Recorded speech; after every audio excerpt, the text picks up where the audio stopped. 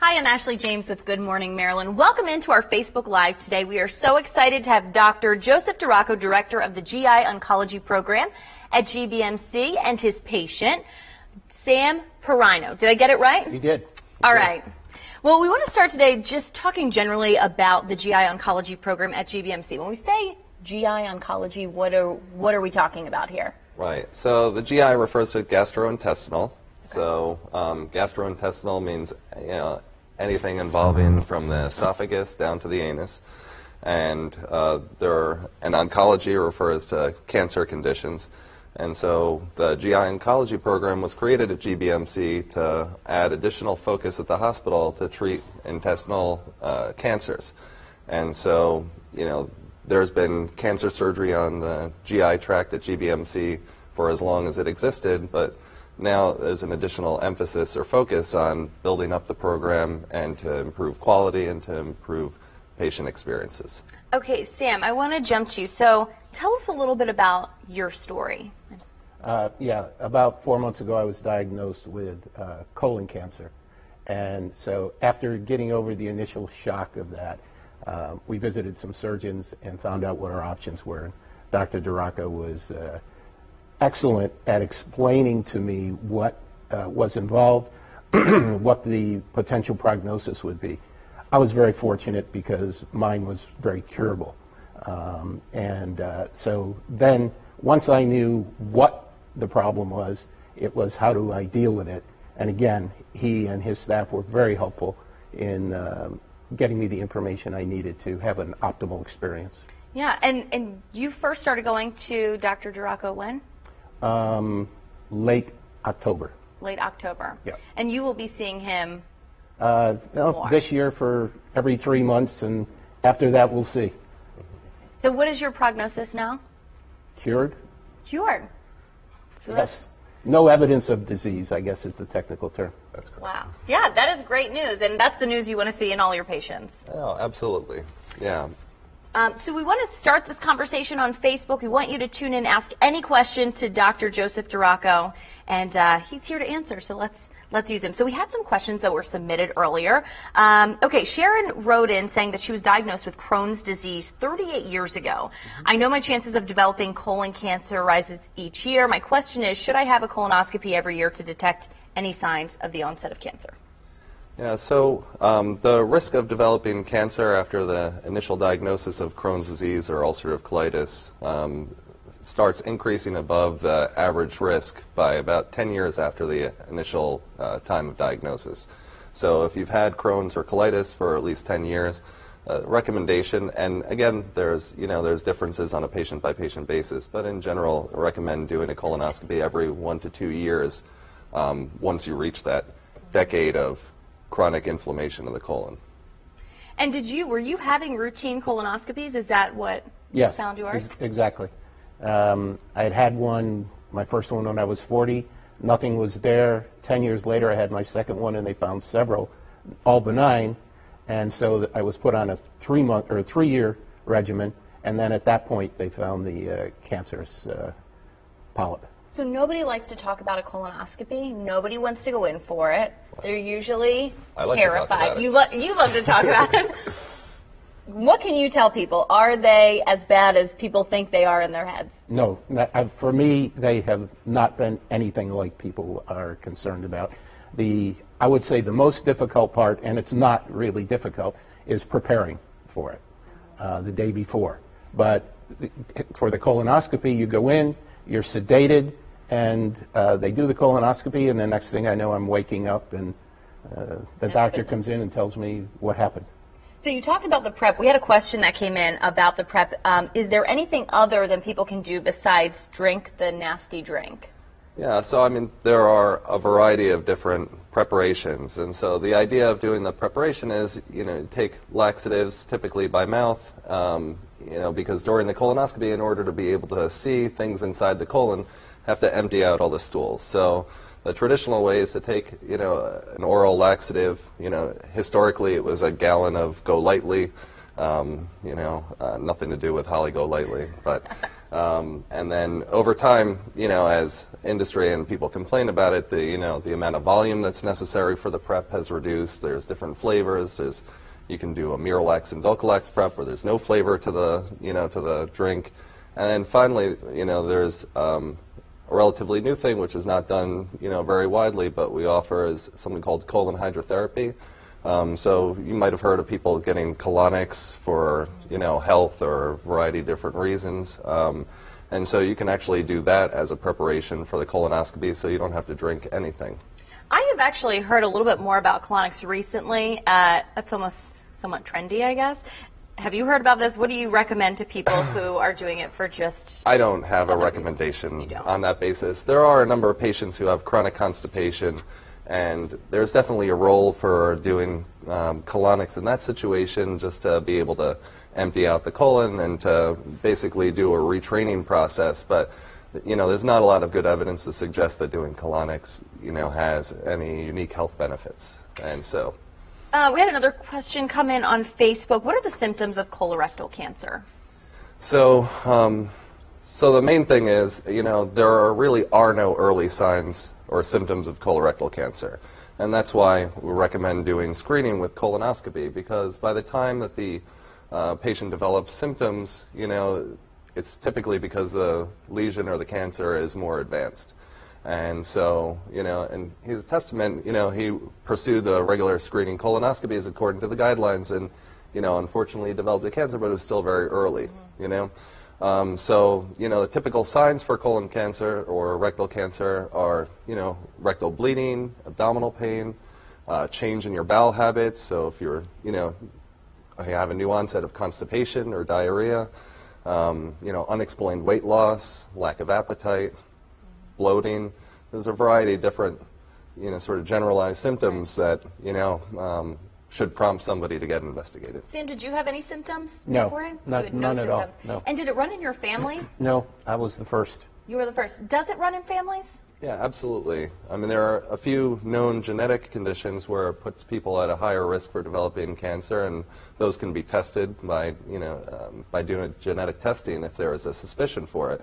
Apart from those, there is a hereditary basis to it, and so people with a family history, with first-degree relatives with either advanced polyps or cancers, should get screened more often and earlier. Okay, somebody wrote in about the benefits of cannabis related to cancer treatments. From a doctor's perspective, do you recommend it? So, as far as I know, cannabis is not a known treatment for cancer. I mean, I don't think there's, there may be studies ongoing, there may be anecdotes where people say, well, I had this cancer and then I used cannabis and the cancer disappeared. But I mean, at least as far as we, have some degree of certitude, I don't think that there is any proven benefit in terms of the treatment of cancer with the use of cannabis. Having said that, there are side effects, symptoms related to the cancer itself or the treatment thereof, like in terms of chemotherapy, et cetera, that, cannabis has the potential to help with. I'm not a medical oncologist, I'm a surgeon, so there's really, for me personally, there's not a real role for using cannabis in my practice. But, it's now apparently legal in Maryland. Doctors can't write a prescription for it because it's still federally illegal. But, you can make recommendations, and I think there's mechanisms to to get patients who would benefit from it, to get them cannabis. But again, personally in my practice, I don't really have any role for using it. Gotcha. We had another question come in. Are there any other tests that can detect colon cancer other than the colonoscopy? Yeah, so I mean, the one that's been around for the longest time is, checking stool cards for signs of occult blood, and that can be done on an annual basis. There's newer things, is something called the Cologuard test. There are research going on to look for tumor cells circulating in the bloodstream that, as they get better sensitivity with that, that might be a real promising way to investigate it. But I mean, ultimately, the best test, is a colonoscopy. It has the highest, ability to detect polyps, which can be removed during the colonoscopy, thereby preventing that polyp from turning into cancer. and has a much higher sensitivity in terms of finding cancers that are there. So you had surgery. I did. Correct, as your treatment, and how was the recovery after? Much better than I thought it was going to be, in large part because of the enhanced recovery program that GBMC has, where you prepare ahead of time, you're in the right frame of mind, you're more relaxed than I thought I could be just from being prepared, knowing what to expect. And actually, after the surgery, I took no additional pain medication except Tylenol for a few days. Yeah. Wow. It's so great to hear you talk about it. You've had such a great experience, as great as it can be, I guess, for right. what the diagnosis was. Taking us back to that time when you were diagnosed, I mean, what are you thinking? What's going through your head? Well, the first couple of days, it's like shock. Yeah. And you're thinking the worst, and you're thinking, okay, how do I prepare for my wife to be taken care of when I'm gone, and all these kinds of things. But once you start to understand what's going on, and in my case, I would have to say it's easier than in most, probably typical of colon cancer though, that it's curable. It's highly curable. And I understood that, and I understood what I needed to do. So once I got to that point, I was ready to deal with it and get it taken care of. Yeah, that has to be some of, maybe the hardest part of being a doctor, having to give that news to a patient.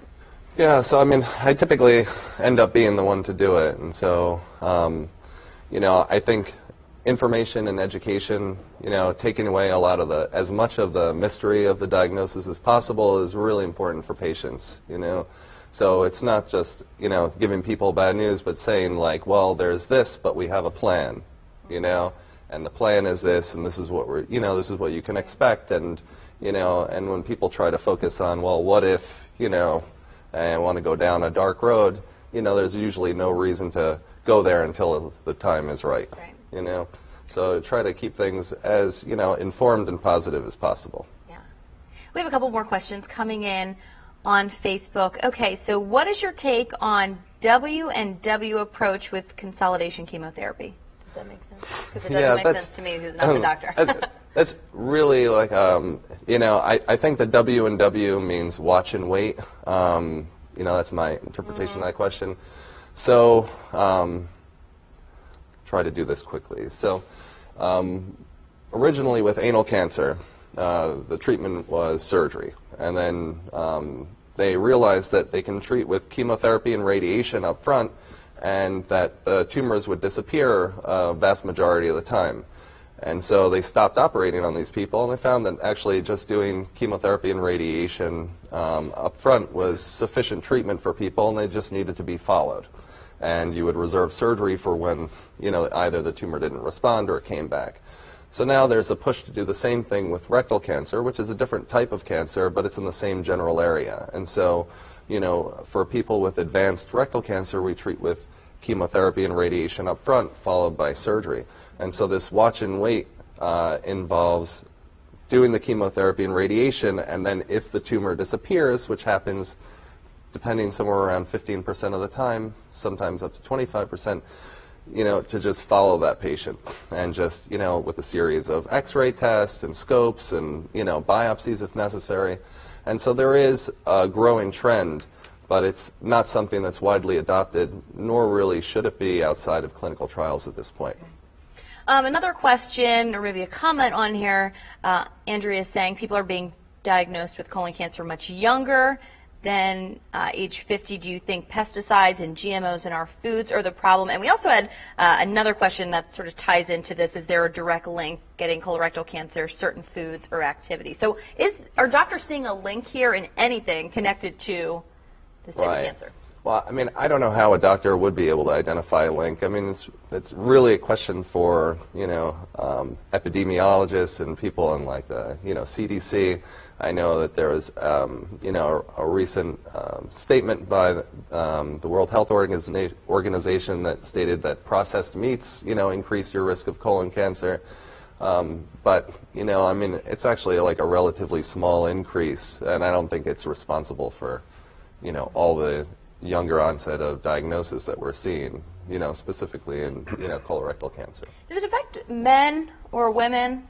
more? So it's nearly equal. You know, it tends to be a little more present in men than women, colorectal cancer, but the difference is relatively small. So it really affects men and women almost equally.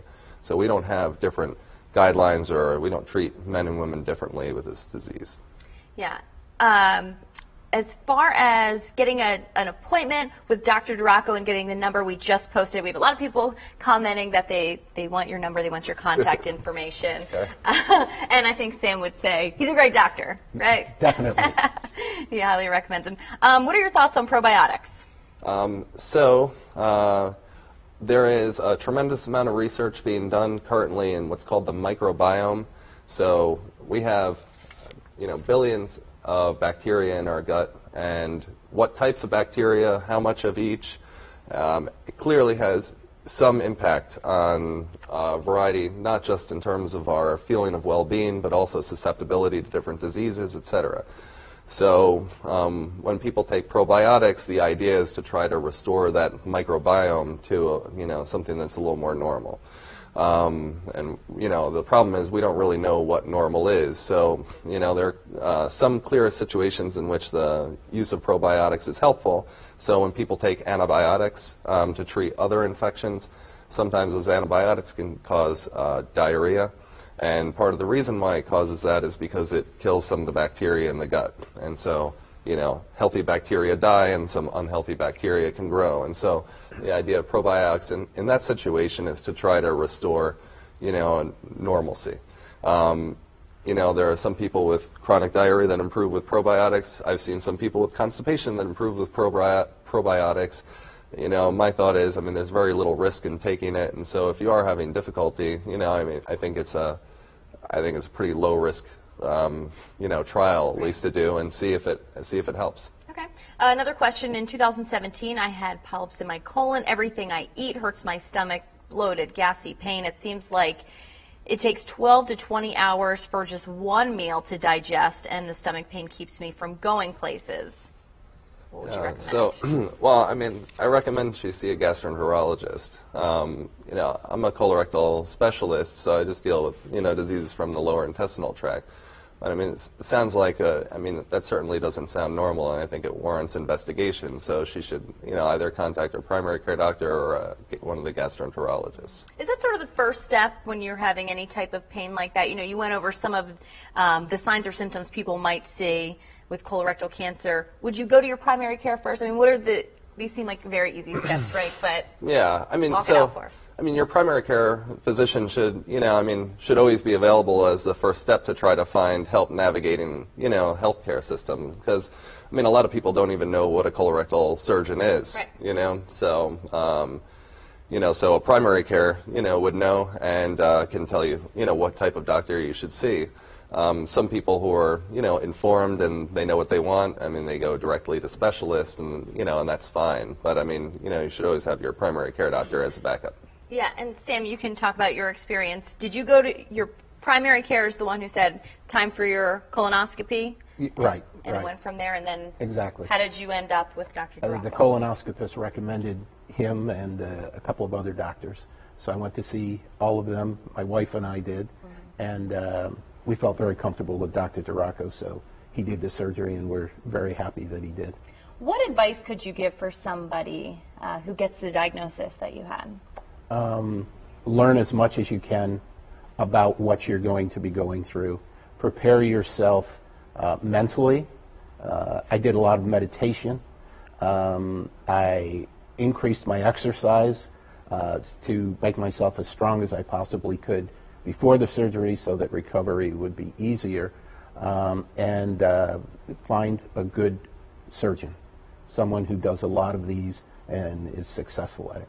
In fact, one of the surgeons that I talked to from another hospital, when he heard that Dr. DiRocco was going to be my surgeon, he said, "You're in great hands." Yeah, this is a little bit off topic, but I did a story recently on how people are now recording the time with their doctor, you know, on their phones, recording it, because you go into the doctor, and you probably would agree with this, you go into and you get so much information, and especially when it's something so serious, and then you walk out and you think, I have no idea what he just said, you know, because it's just so much information. What are some tips for people? Yeah, so I mean, the main thing that helps is bring somebody.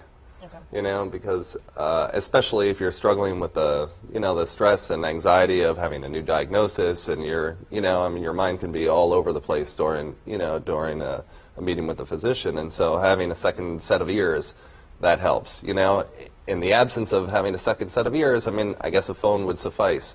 So far, nobody's asked to record our conversation. Actually, maybe there has, but I mean, you know, I mean.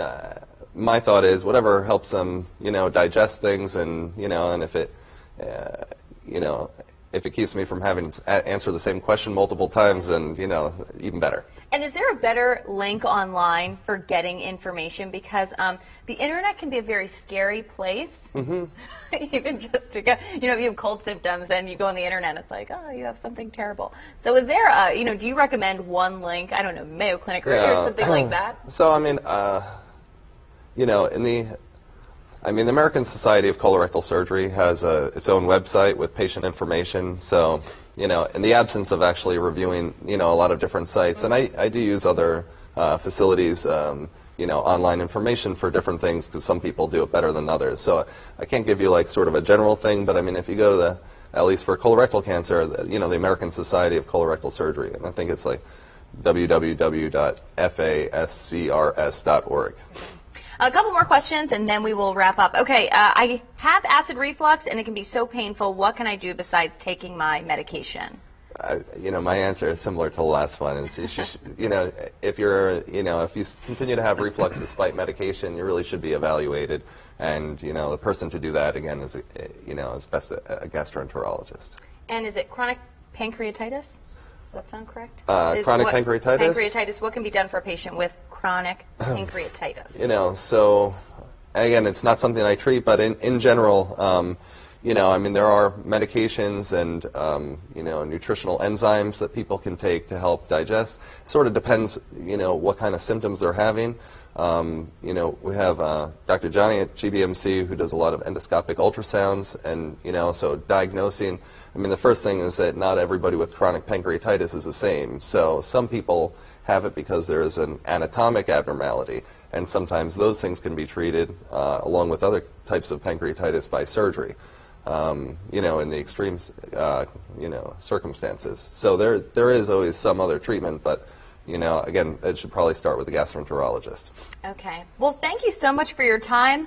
I know you're busy, have to get back to patients. And Sam, thank you for joining us and sharing your story. You know, it certainly helps so many people going through what you did. Right. So thank you. And how can people get in touch with you?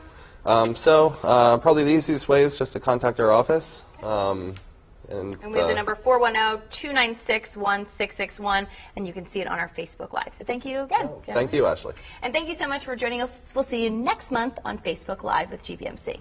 Have a great day.